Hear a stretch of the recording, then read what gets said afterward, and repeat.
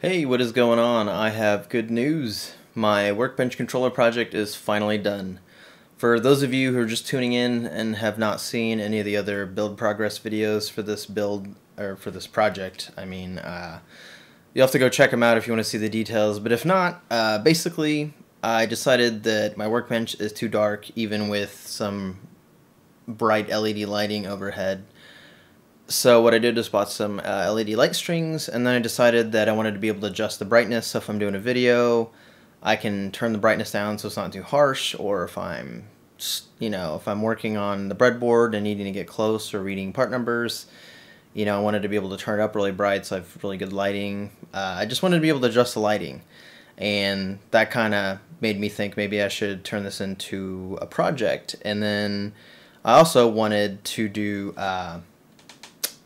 timed outlets for my soldering station and rework station. So I was like, okay, well, there's two things I could do with it. And, at that point, I thought it might be worthy of using a microcontroller for.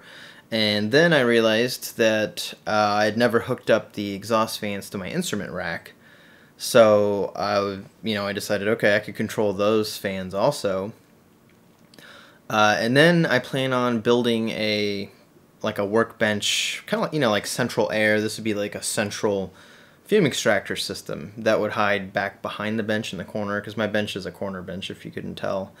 Have like a box with some fans in it and a charcoal filter, and then maybe some tubing that comes around the side, and then with like a heavy base that I can set down with an opening on it, and I can set it in front of whatever I'm soldering, and it would suck the fumes out, and it would be more quiet because all the noisy fans would be back behind the workbench back there.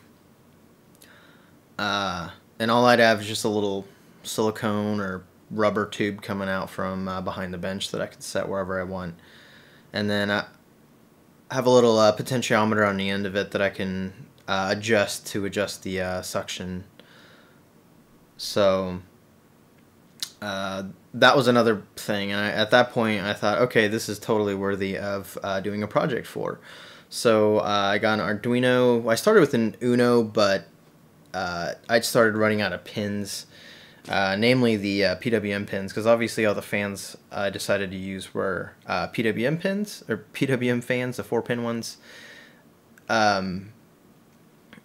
And there's way too much timing stuff going on because I decided to use IR control to control the controller, basically.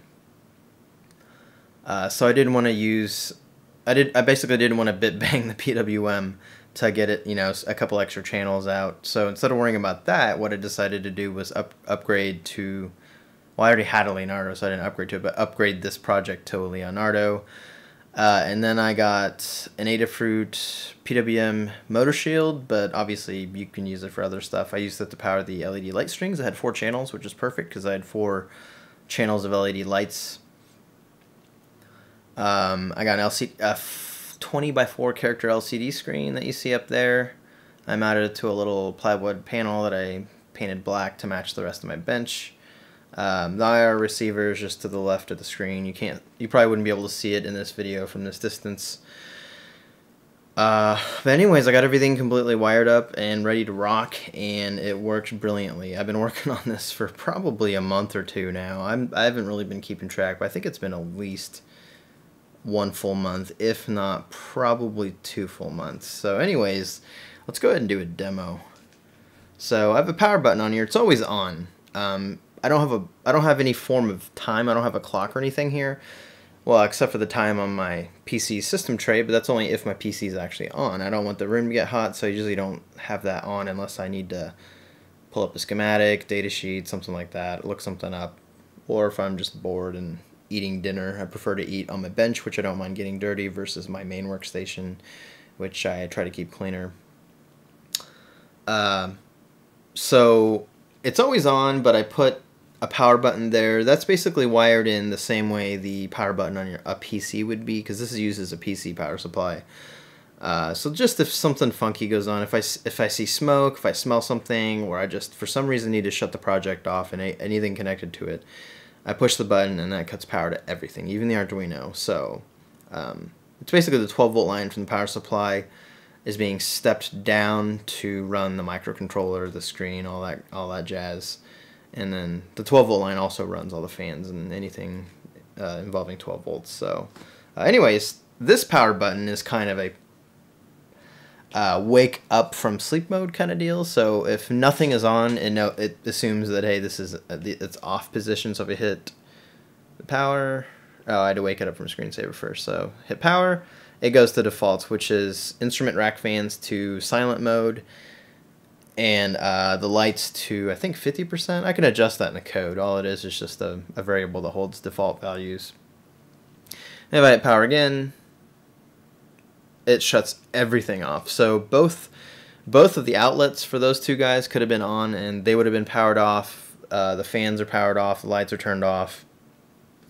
Even the Fume Extractor, even though it doesn't exist yet in the code, those are shut off. The fan or fans for those. So anyways, that's what the power button does. If you want to actually see the UI up close, just pull up one of my older videos of this project series, and I go over the UI plenty. If you want me to go over the code, post a comment or send me a message. If I get enough people asking for it, I'll probably do a video covering it. But I mean, it is almost the entire Leonardo's sketch memory worth of code. So I mean, I think it's like a couple thousand lines of code, if not maybe more. I don't remember off the top of my head. I just know it's at least 1,000 lines of code. It's huge. And that's not including the libraries. That's my code is taking up that much space. So it's a lot to cover, and I don't want to do it unless there are actually people that want to see what the code looks like or have use for it. And if so, I'll post it on GitHub, and you can do whatever you want with it. So anyways, if you hit A, that goes to light mode, and then I can hit down, and that fades all the way down to off. If I hit up, it fades all the way to the brightest setting, which it's hard for you to tell how bright that is because the camera is kind of doing an auto white balance adjust or exposure adjust. But if I hit left, it goes down by 5% increments, which is probably hard to tell in the video. If I go right, it goes up by 5% increments. So this is 75%. I'll fade to off. And then we'll fade all the way back up to 100. Okay, if we hit B, that goes into the instrument rack exhaust fan menu, and then it's on silent right now, so they're running. They're just at basically the quietest setting before you start making noise. Here's optimal, which you probably still can't hear, and then here's max. Yeah, and you can definitely hear that. They're loud. Most of the time, silent will be all I need, unless I'm doing DC load, and got both power supplies going, doing a lot of stuff that kicks out heat. Then I might turn that up from silent. But if I'm in the fan menu for the instrument rack and I hit B again, then it goes into the Fume Extractor fan control menu, which it doesn't exist yet, but the software is completely ready to go. And actually, even the hardware is ready to go. I just need to get some kind of fans or something to plug into it, and I mean, it's ready to go. If you hit C, that's the power menu. Actually, I'm going to switch hands. My hand is getting tired holding my phone up. Sorry. Okay. If I hit C, that's the power menu. So let's turn on here. I'll get everything in view. I'm going to turn on the soldering iron. Whoops. There we go. So as you'll see in about a second, the screen will come on. There you go. Soldering iron's on. And it's actually, the power's coming on instantly when I hit OK on the remote. It's just that these things actually have microcontrollers in them, and it takes a second for them to boot up. But when I shut it off, you'll see them turn off instantly, because I mean the power does get cut. So we'll go rework station off, and then we'll go back in the power menu, and then soldering station off. Whoops, I didn't hit OK. There you go. And you, well, like I said, if you want to see details about the UI up close, go pull up one of my prior videos. But anyways, I can set a timer in minutes, anywhere from 0 to 30 minutes in 1 minute increments, increments or intervals. So if you set 30 minutes, I could be soldering for 20 minutes. and then go eat dinner, and then go do a bunch of other stuff, go mow the lawn or something, completely forget about it, and 10 minutes after I left, it hits the 30-minute mark, and then it shuts itself off. So that's the whole point of that. It's just a safety thing so don't burn the house down. And I know you might be saying, hey, Belkin and a bunch of other brands sell timed outlets. Well, I actually have one of those that I bought for my wife to use for her flat iron because she always leaves it on.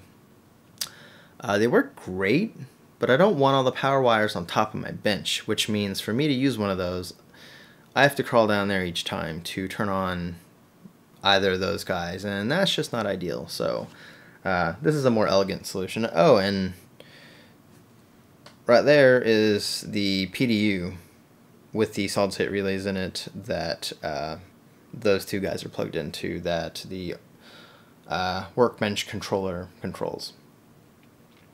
So that is really it. I can't demonstrate the Fume Extractor because it doesn't exist yet. That will be my next project.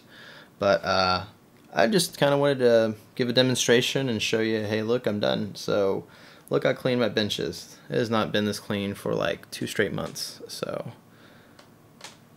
yeah, got a ton of cool projects planned, and now I'll have time and the room on my workbench to be able to get those done. So I'm pretty excited. I've been stuck on this project and it has been hogging every inch of space on my workbench, and now I will be able to finally finally move on to something else. So yeah, thanks for watching, and I guess I will see you in the next video.